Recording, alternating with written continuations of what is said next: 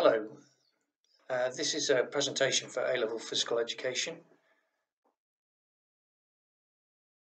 little bit of background to start with. A-level PE is an academically robust A-level, and it is 70% theory with 30% practical. At the end of the 2-year course, there are 2 exams, both of which are 2 hours, paper 1 and paper 2. You study during A-level PE, there's 3 distinct areas: Section A, B and C.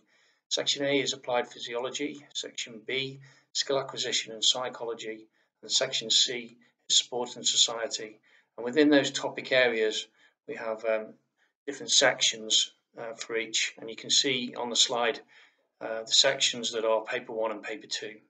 Paper 1, applied anatomy and physiology, skill acquisition, sport and society. Paper 2, biomechanics, sports psychology, and again, sport and society. I'll go into a little bit more detail on those. Physiology is anatomy and physiology. It studies things like the heart, the lungs, the bones, the muscles, and it's all linked towards exercise. Biomechanics is looking at motions and forces to do with sport. We look at a lot of different things in athletics, that kind of thing, interpretation of graphs. Exercise physiology, we look at energy systems and see how efficient those systems can be. Psychology, skill acquisition will be something fairly new to most people. It focuses on how skill is acquired and the impact of psychological factors on performance. We look at different information processing models and that kind of thing. Sports psychology is the mental side of sport. So we look at things like motivation, rewards, those kind of things, aggression in sport, that kind of topic area. Society and technology. So we look at things like history of sport. So we look at how different sports came about and where they evolved from pre-industrial Britain through to modern day sport.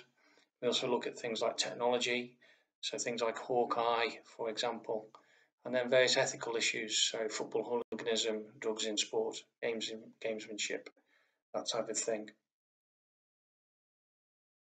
Practical performance is 30%, and it's split into 2 sections. 15% is your assessment as a performer in a full competitive situation. This has to be video evidenced and it's moderated by an external moderator.